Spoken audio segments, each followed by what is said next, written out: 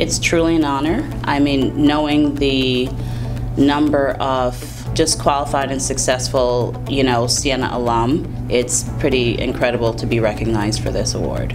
The liberal arts education that I received at Siena was foundational to creating the organizations that we own and manage.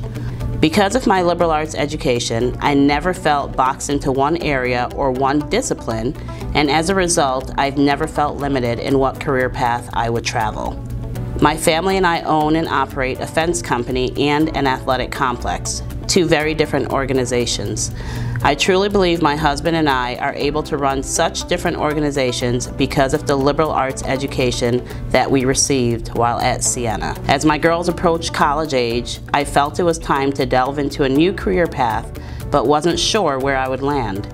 After a couple of years of trying to figure this out, I woke up one morning with a vision of what is now Impact Athletic Center.